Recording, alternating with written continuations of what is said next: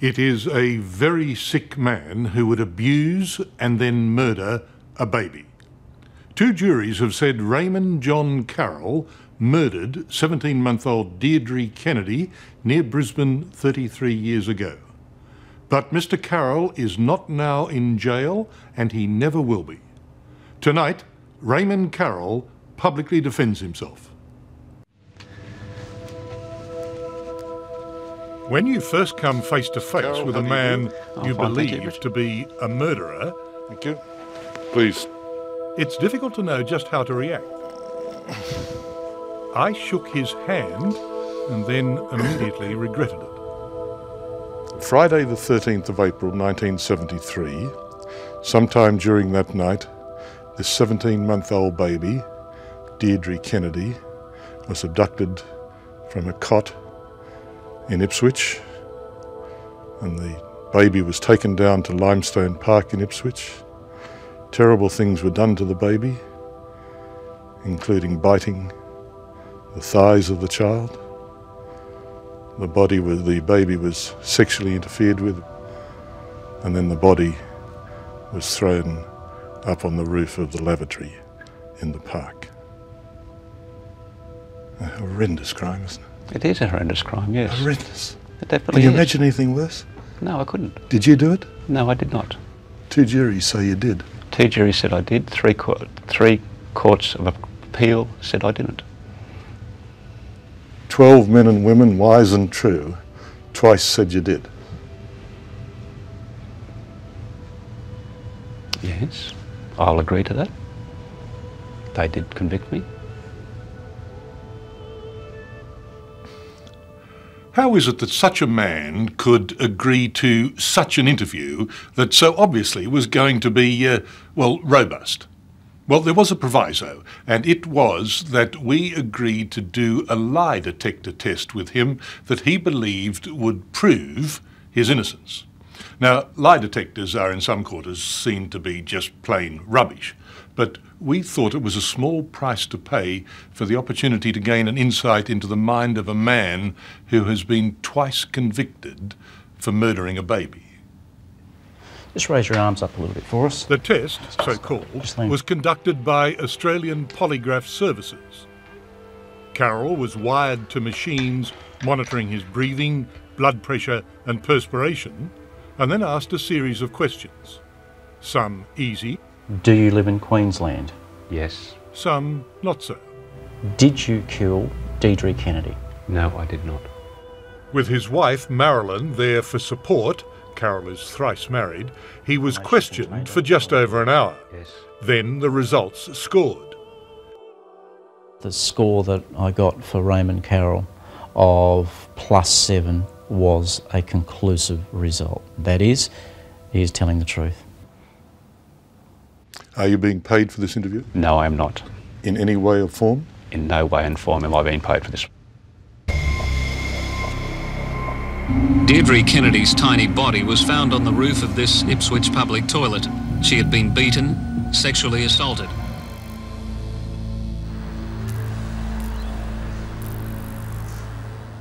Short Street, 50 metres down on the left-hand side, the flat where baby Deidre was abducted.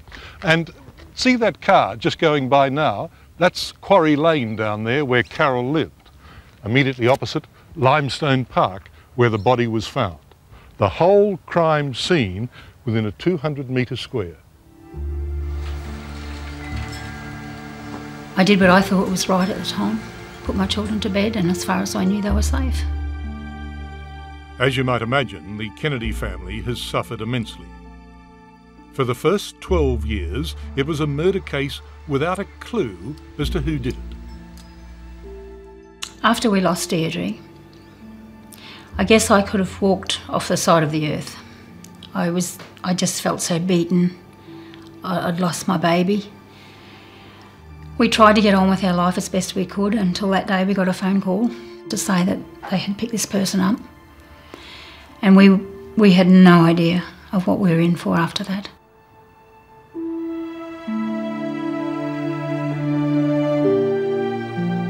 Raymond Carroll had been picked up and was later convicted of a strange break and enter at the women's quarters of the Amberley RAF base not that far away.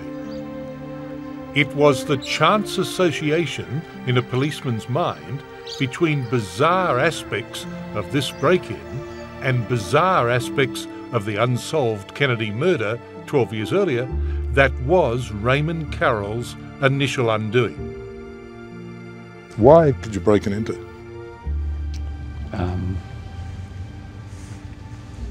In what way? What exactly do you want, Richard? Well, what happened? What did you do? You did it. Well, I'm sorry. The Crown says you did it. The state says you did it.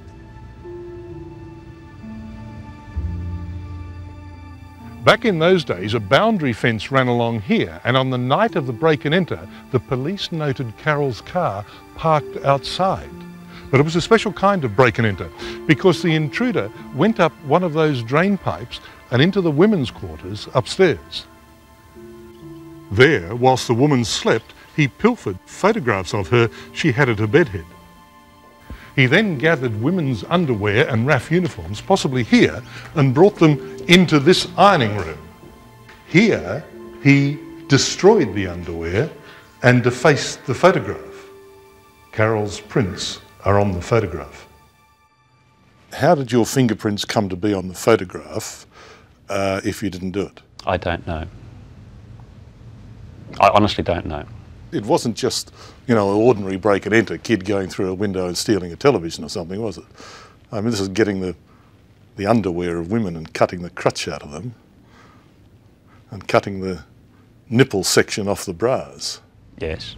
It's That was the crime. perverted. Yes.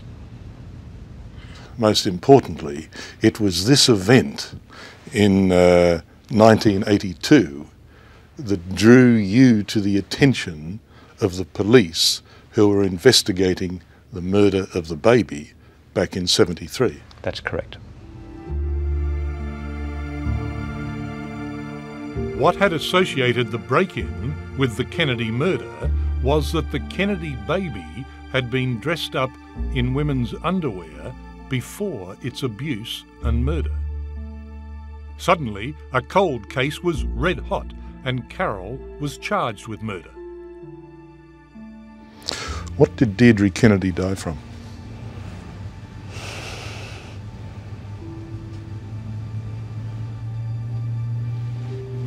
Come on, you must remember. I'm assuming asphyxiation. Yes, asphyxiation and strangulation. 17-month-old baby, that size. 17-month-old, yes, I know it is a truly horrendous crime. I'm fully aware of that. The body of the baby, whether it was alive or dead, was bitten. Yes, there was a bite mark present on the child. 2.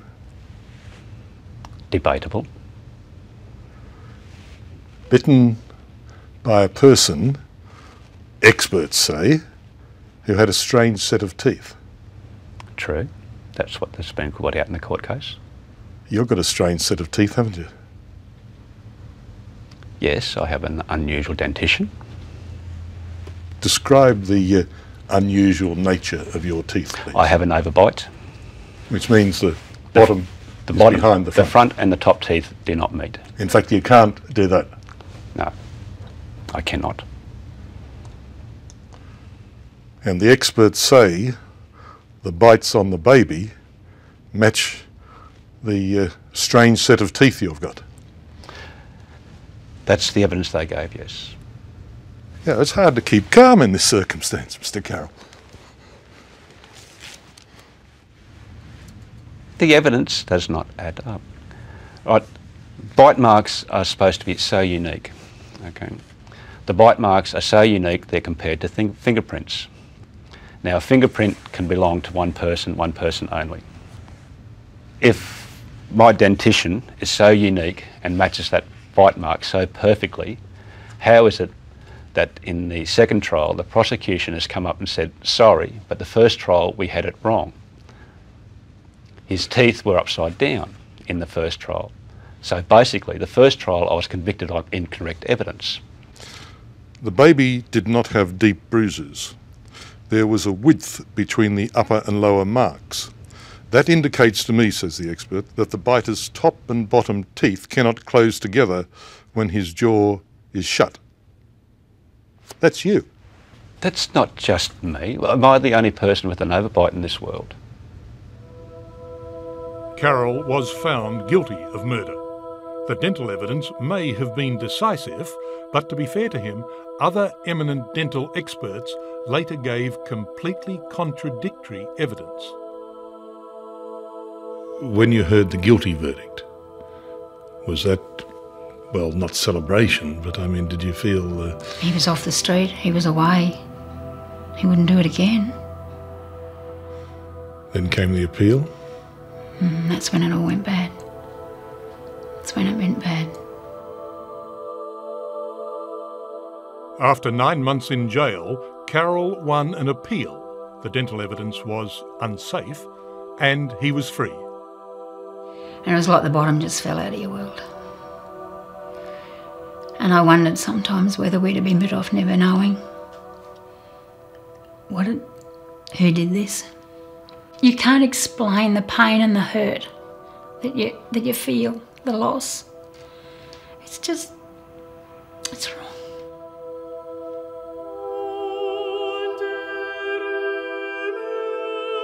All along, Carroll had insisted he couldn't have committed the murder because he wasn't in Ipswich on the night in question, as they say.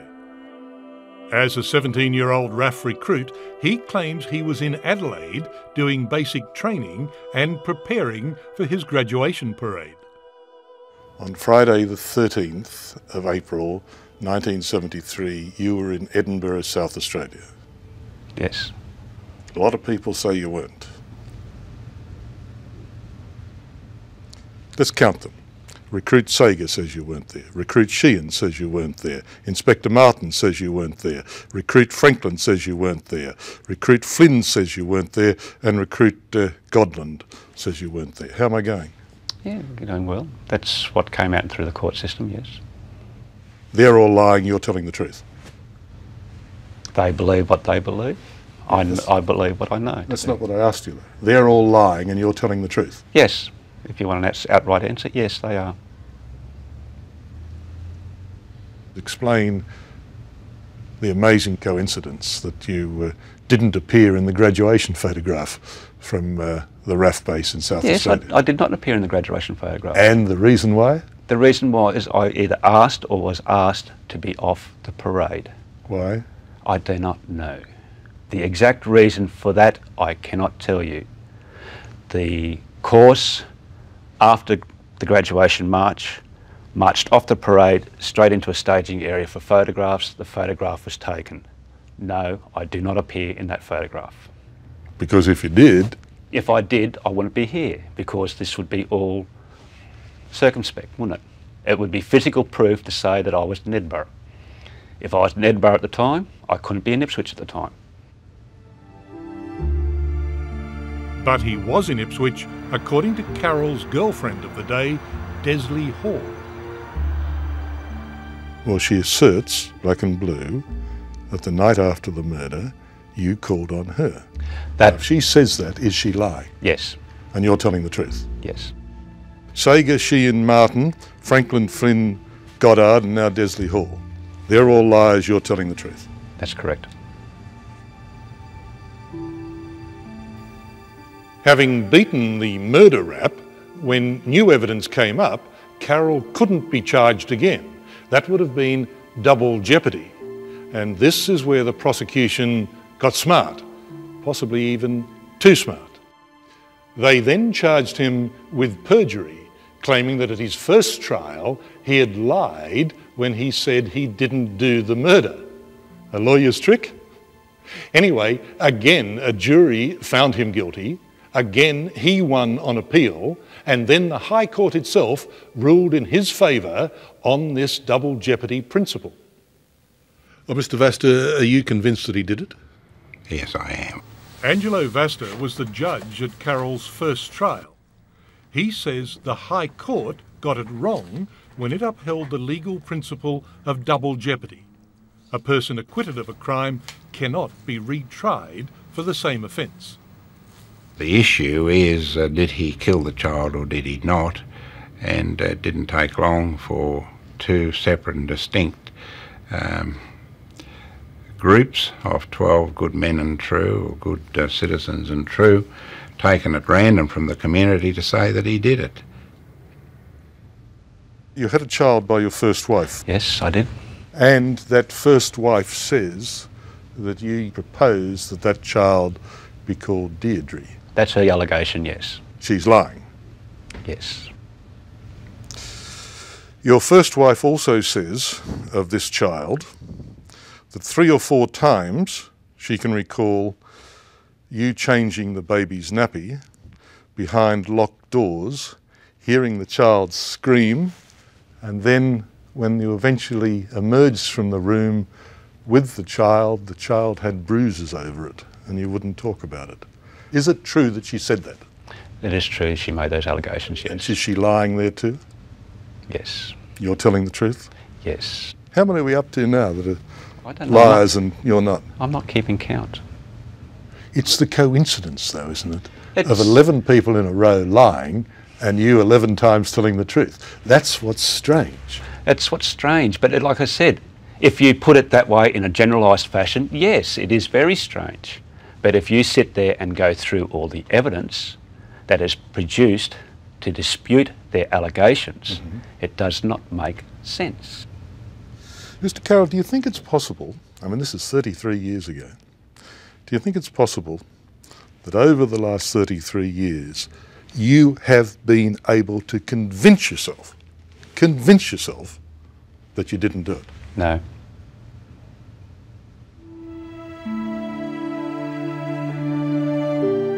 In her book, Justice in Jeopardy, Debbie Marshall finds Deidre's killer a psychopathic pedophile with tendencies to fetishism.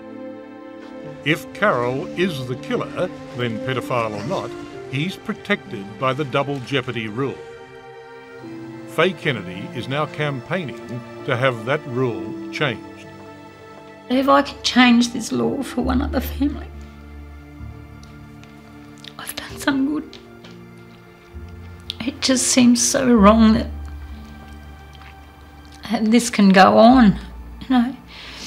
Who else has suffered like I have because of a law? Very few people have suffered as much as you have, Faye.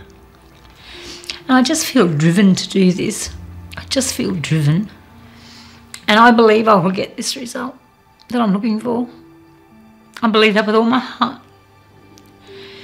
that the people of Queensland will support me.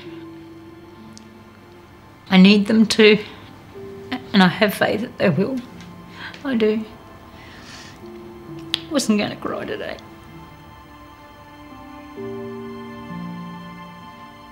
I feel extremely sorry for Mrs. Kennedy for her loss. I honestly hope she does get closure for this crime. But I'm sorry, she is not going to get it at my expense because I did not do it.